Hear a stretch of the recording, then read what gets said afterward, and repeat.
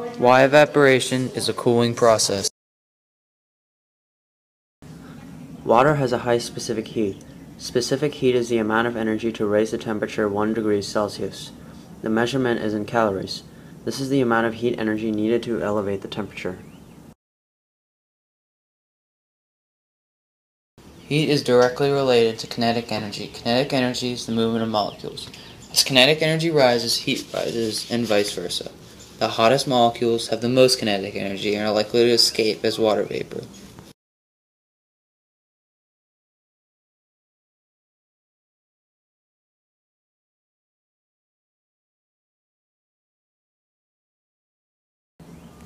The water molecules with the highest temperature rise to the top. As the molecules gain energy, the top ones evaporate and the rest are cooling ones. As the water evaporates, the average temperature of the liquid left begins to drop.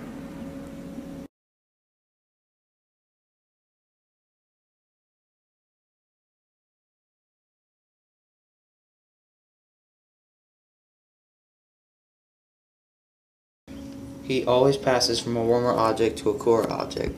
So when you have an ice cube in your hand, the heat from your hand travels to the ice cube instead of the other way around.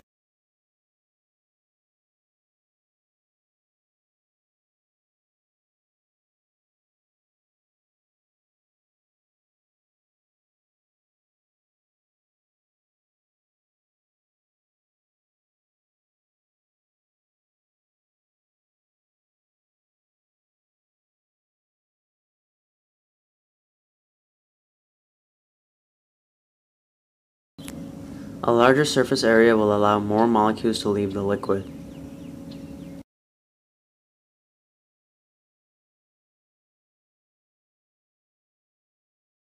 In the gaseous form, the molecules move really fast because energy has been added enough to break them apart. So they go from a liquid form to a gas form because the bonds break.